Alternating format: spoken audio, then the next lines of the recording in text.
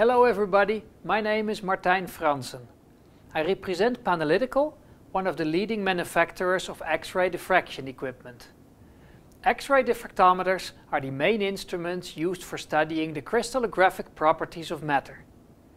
In this short presentation, I want to show you a few examples of the importance of crystallography in our daily lives.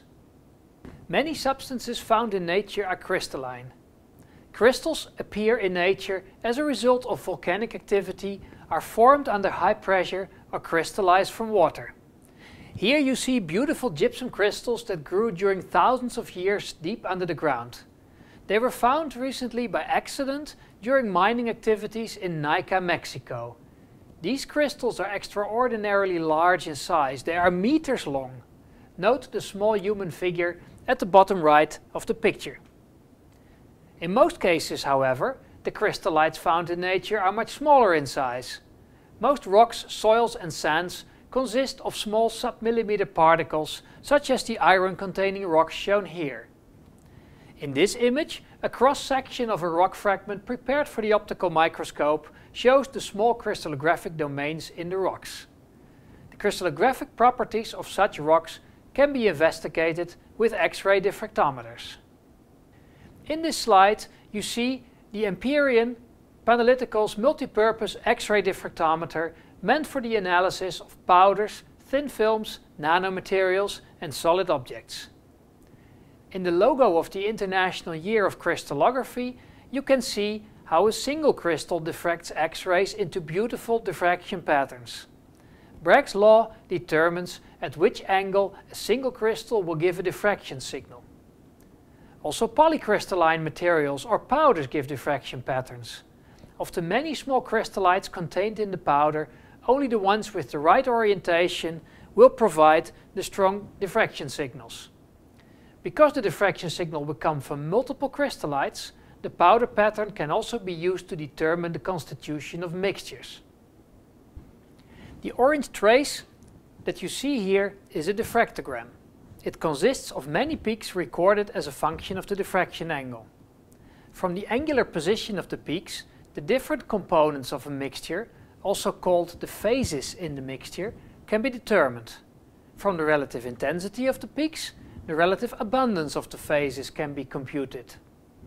A powder pattern is like a unique fingerprint of the material.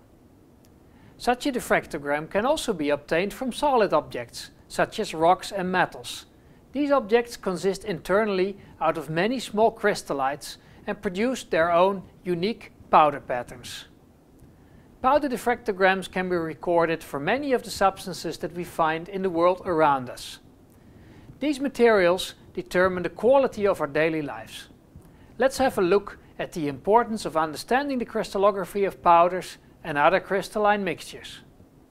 Cement is the main construction material for the buildings in which we live. Controlling the workability, the setting time and the final strength of the concrete is determined by the crystallographic properties of cement. In fact, the quality of the structures we create is determined by the crystallographic phase changes during cement hardening, a process still not fully understood by today's scientists. Cement is made by heating limestone and other raw materials in a long rotary oven called a kiln. In the kiln, the substances undergo crystallographic changes at temperatures up to 1400 degrees Celsius, yielding a material called clinker, which is ground afterwards and mixed with other constituents in order to create cement. The making of cement results in significant emission of carbon dioxide, CO2, one of the gases responsible for global warming.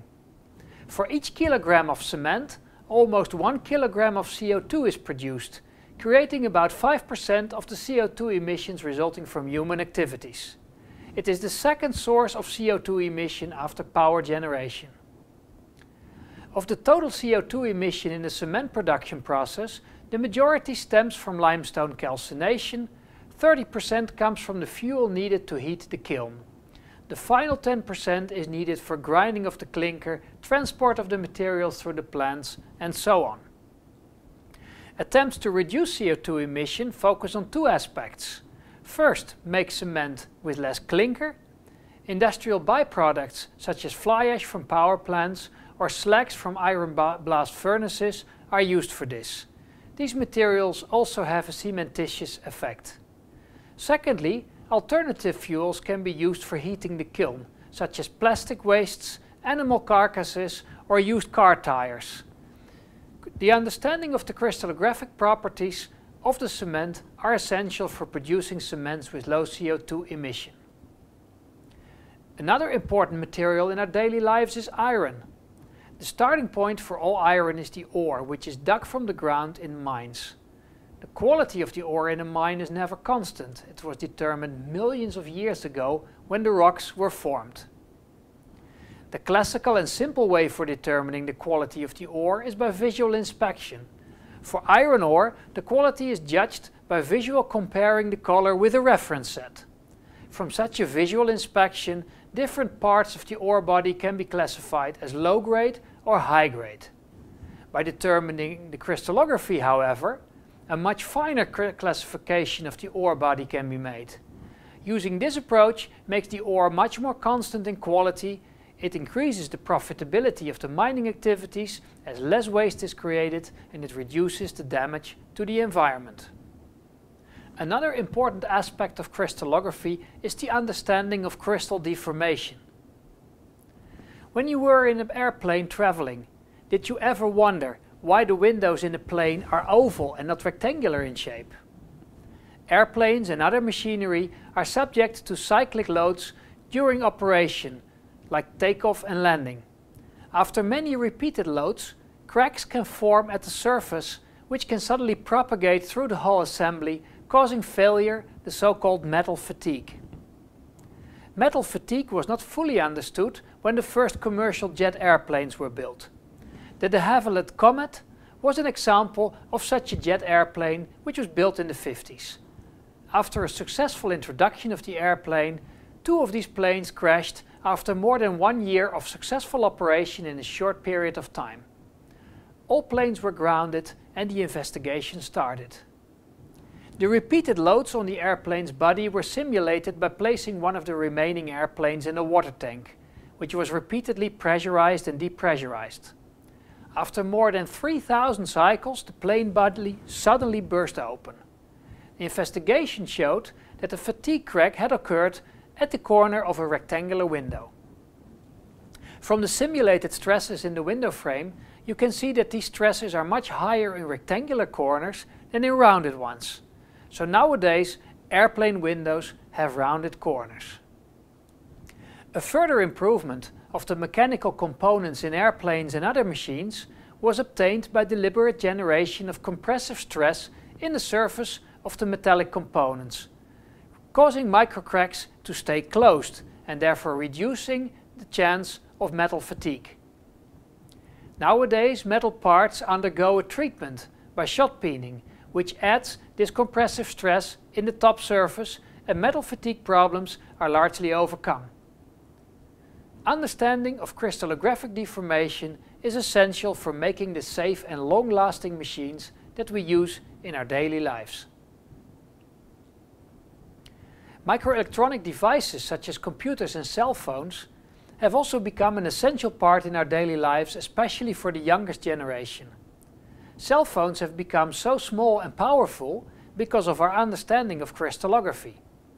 With this understanding, we have created smaller and more powerful batteries, as well as energy-efficient components such as the backlight of the screens in our cell phones. Cell phone backlights are made from gallium nitride, a semiconducting material. These backlights consist of many thin layers which should have the right crystallographic properties for a good working device. Let's have a look at controlled crystal growth. Gallium nitride backlights, like other microelectronic components, consist of many layers of different materials which are grown on single crystal substrates in chemical vapor deposition reactors.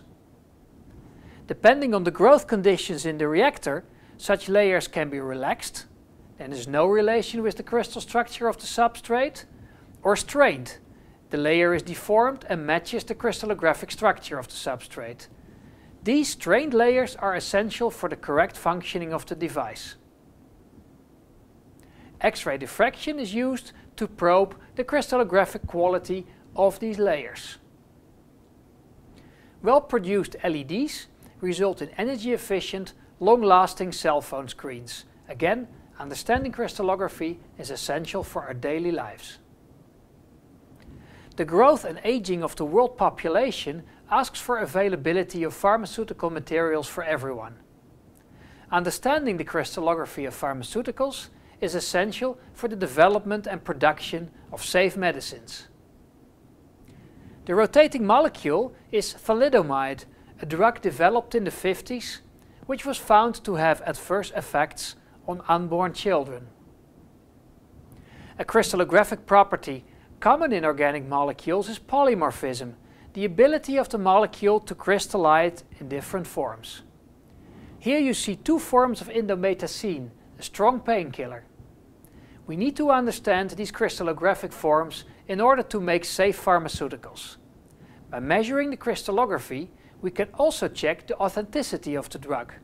Counterfeiting of pharmaceuticals is a widespread problem and is a potential threat to the safety of our population. Counterfeiting is less risky than narcotics trafficking.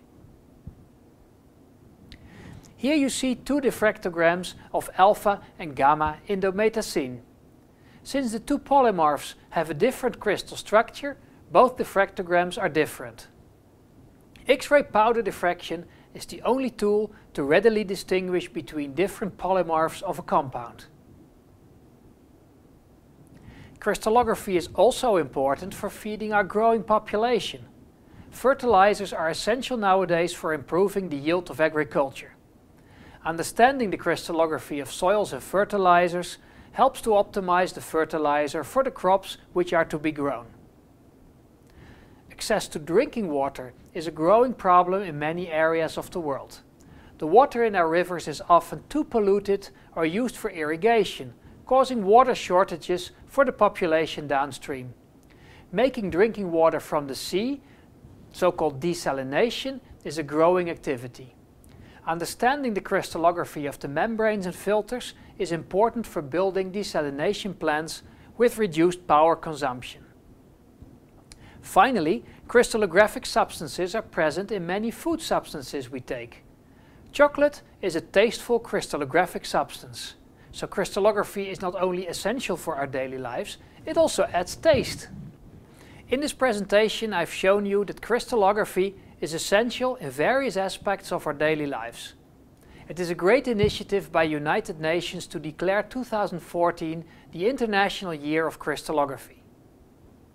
You are welcome to learn more about crystallography in our daily lives at our Panalytical website and during the open laboratory events that we are organizing throughout 2014 together with the International Union of Crystallography and UNESCO. Thank you very much for your attention.